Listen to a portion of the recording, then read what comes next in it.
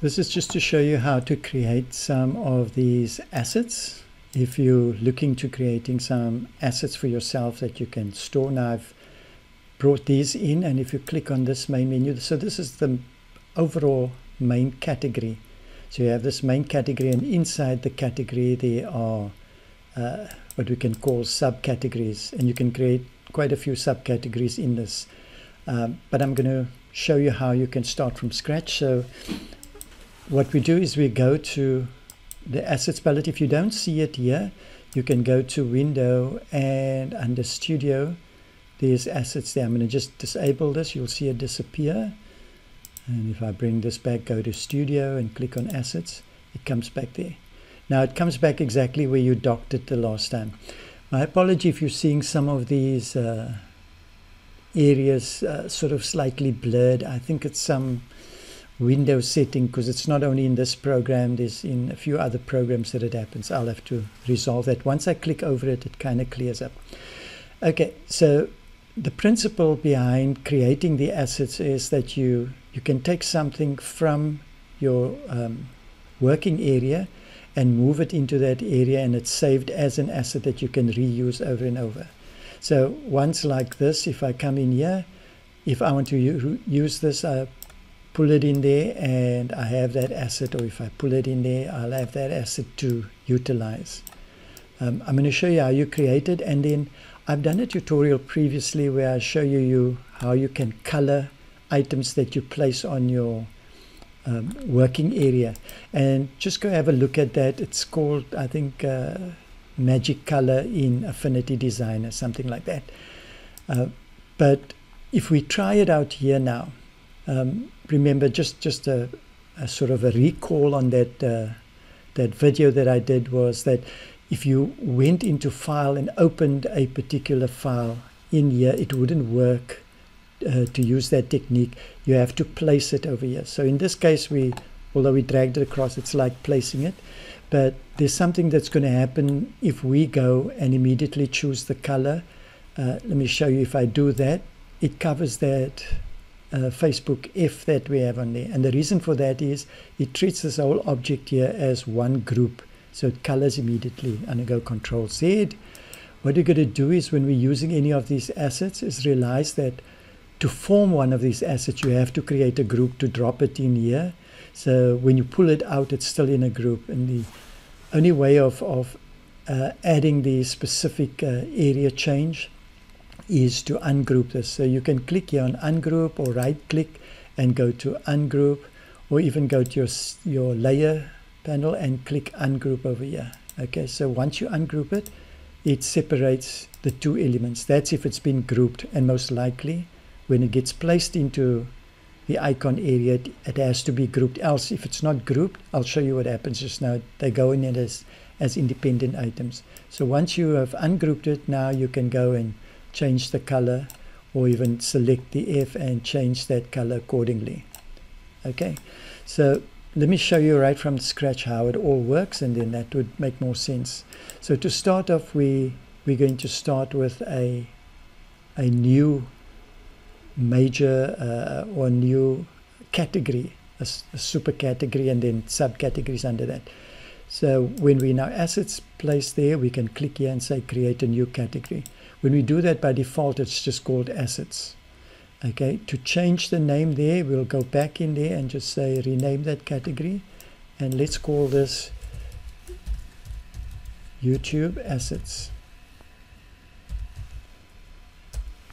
Okay, so that's our major one. By default also, it puts in a subcategory immediately in there, and we can go and change that subcategory. We can add many others, but I'm going to go onto the subcategory, click over here and say rename, and we will just call this YouTube. Okay, so we're clear on that the one is the main category and this is a subcategory.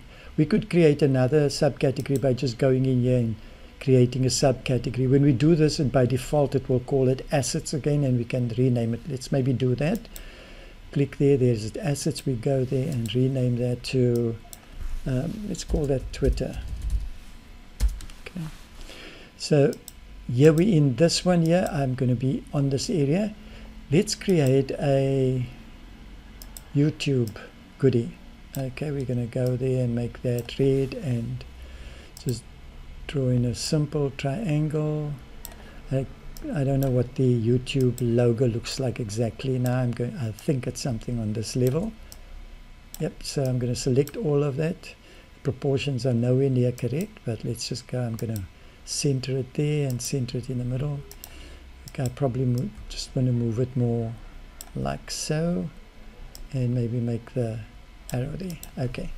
Now, like I said, if we're going to be moving it in here, I saw somebody select the thing and drag it across. Mine doesn't seem to work. If yours works, I've got 1.7, so maybe that's a quicker way by selecting it and just dragging it and hovering over here. But in my case, what I've got to do is, if I go now, these are two independent components. If I go to YouTube and I say add from selection, it's going to bring it in as two independent particular units. Okay, so I'm going to first add it by just, if I go, let me click out there, I'm selecting everything. I go to the YouTube one where I want to drop it in and add from selection. Now I've got to click the pop down menu here, and you can see what happens. It brings it in as two independent units. So the key is to group it before we drop it in here, so it knows it has to stay together. To remove it here, we just hover over and right click and say delete. Yes, hover, right click, delete. Okay, so here now we can either go Control G, right click it and say, can we say group here? Yes, group. Or we could go to select or layers and say group there. There's different ways of doing that. But I'm going to just make this a little bit smaller. Then I go to YouTube and I'm going to say add to selection or add from selection. When I do that, there you can see the icons in. If I delete this and I just drag it across, I have that item over there. Okay, so if it was Twitter, I'm not going to create a Twitter. I press Alt and drag and Shift to constrain it so I can just put it neatly there. And I'm going to just, oops, can you see this is what happens, how I explained. If we want to recolor it, we've got to separate the two. As I showed you, it has to be grouped to place here. So when you pull it out, you've got to ungroup it first. Let's click ungroup here. Click off there and then do the selection of the particular item you want to change. Let's say that is Twitter's logo, which it definitely isn't. We select again and then we will say group. Okay, then I go to Twitter and I can say add to selection and it will be in there. If I select them all and delete, now we have these in, and I can just go across and drag and use them in my design features. So this is an excellent way in creating it. If you have a lot of icons that you get from something like FreePic that comes as an EPS file or vector art, it will be great for you to bring it on here, make sure that the component is selected, group together the specific stuff, and then you drop it in and you create your own assets from that. This is what I've done here with social media icons. I've done it there and I've done it with SM icons. All of these came in a vector art, and then I've just, for example here, when it came to the Snapchat one, I selected, it came in as independent, the little circle and the little spooky thing inside. I selected them, grouped them, and then moved them across here. Now you'll see something interesting that I just want to mention. If you hover over this here, it says Snapchat. Okay, if you hover over here, it won't say anything, it just says group. By default, it just names everything group. So let's go back to where we were working with the YouTube assets. If I hover here, it says group, it says group. So when you create an icon and build it into your subgroups over here, it is advisable to rename them. How do you rename them? You right click on them and you say rename asset, and let's call that YouTube. Okay, and if we go into here, right click here, rename, and we'll call that Twitter. Okay, the reason for that is if you're in this main group and you go and search, if you have tons of them here and you go Twitter, look what happens. It will start filtering it out for you. So it's important, else you're going to find, let me just go back to this one here, not in there but in there. You see it's already filtering on Twitter. Else if you want to go in this and you want to find something, if I want to go LinkedIn, I wouldn't know where it is, but if I go YouTube, I've done it on the YouTube one. So they've all been, even if they're called YouTube, all of them the same, at least it will filter out fine. I don't think you need to go to the level of going YouTube red, YouTube black kind of thing. Okay, so important to label it so that when you have a pack of assets like this, you can quickly go to it. I can come in here and go WhatsApp. Then I know these are the ones that I use. Drag. If I want to color this, I know it's all in a group. Ungroup it. Okay, and then that's still all selected. So then I unselect and select those two areas. And whoops. Let me see. I've got to go there and select there.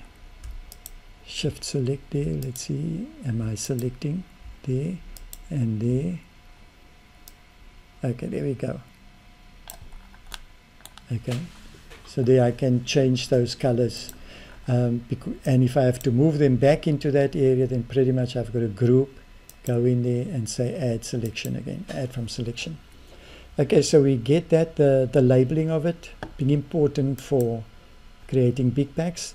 And then when you're done with it, I'm going to use a pack that it comes with. This pack comes with Affinity as the standard. If you drag this, same principle comes there, you've got it. Go and say ungroup, select off there and select the area you want to change the color of, and that's pretty much how you do it. Now once you create these assets, it's advisable to go to the area here and to export these assets so you can keep them secure. You can save the asset file independently, because if you're moving onto another computer, you can just import them there. Let's just have a look. If we go onto these here, if you go onto the subcategories, you'll see you're unable to export them. They all become part of the main categories that you are exporting.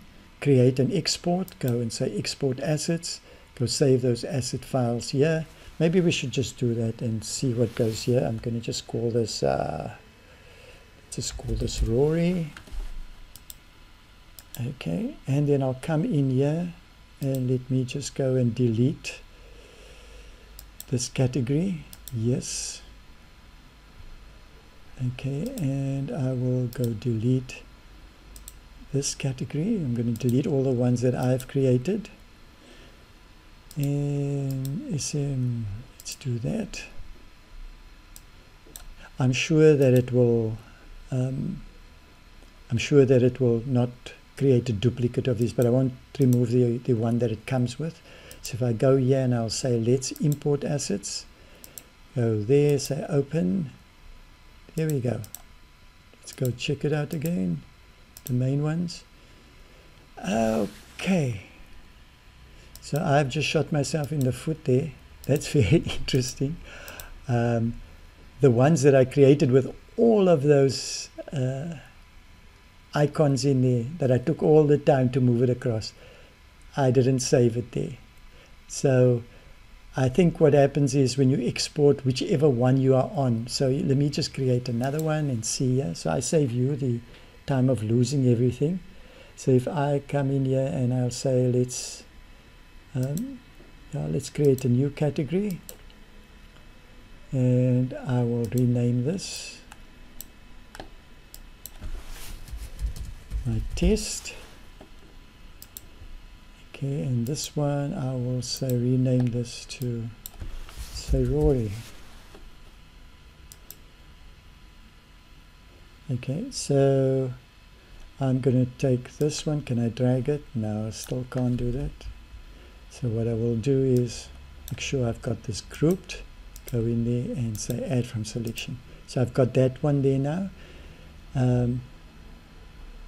So I'm on this one and I'm going to now export it. Okay, just now what I did is I thought it's exporting the whole lot, which it's not. So I'm going to go on my test and export this assets and call it my test. Okay, that makes sense. I don't know why I thought the other of it. So if I come in here and I go and delete this category, Okay, and I'll confidently go into these icons and go and delete this category because I now think I've got the answer. So let's go in there and I'm going to say let's import the category. So my test will have that one in it. So open, there we go. It's only those two. If I go in there and I'll say import assets, Rory, there we go. Okay, so that's how it works. It doesn't import the entire library. It literally will do whichever one you have open. That's what it will export and import. That makes sense because then you can share individual libraries and not your entire thing together. Okay, so I've learned there now, and I've technically lost all my icons that I built up nicely, but my loss is your gain in this. You don't have to lose your stuff like that. So just remember, when you export, you're exporting what is open at the time, and then name it accordingly. So name it my SM icons or name it my test. Okay, so hopefully I've covered all the things I wanted to. Yeah, and streamline your workflow by creating icons you're doing and layouts and UIs and that sort of stuff. Create the components, build them in there. There's a place for that, and then there's a place for creating the other components, which we called, my brain went dumb now, symbols. Okay, symbols are used in different aspects where you can create dynamic links between them. But if you're just creating icons like this or components that you use often, then put them into your asset layer. Okay, have a fantastic day and God bless.